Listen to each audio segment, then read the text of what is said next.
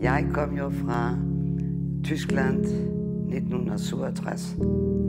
Mødte jeg min mand, Christiansen, i Düsseldorf, og jeg studerede hos Josef Beuys. Nu har Statens Museum jo købt alt omkring Skarpretteren, kostymer, ting og sager, everything.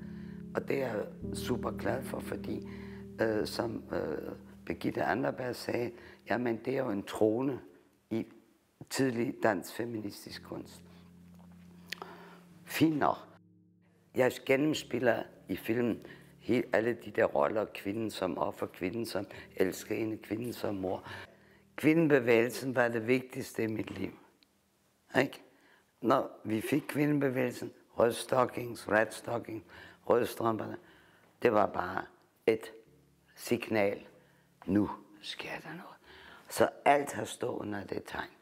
Og når jeg lader mig henrette af Skarpretteren, så er det jo en meget symbolsk handling, at jeg lader mig halshugge som en, for at komme af, for at blive genfødt. Af med hovedet, og så bliver jeg genfødt. Som en ny kvinde. Ikke? Så det er sådan set budskabet i den film.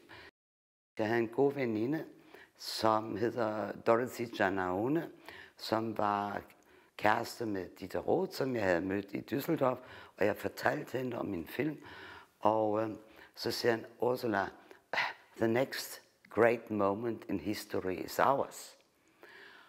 Og mens vi redigerede film, vi var faktisk færdige, og der er det billede på porten med et afhugget hoved.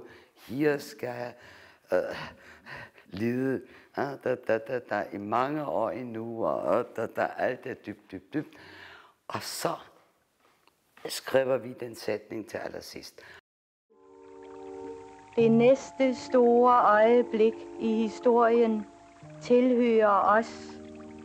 Og det var sådan den der redningsplanke til, wow, nu har jeg et lille lys.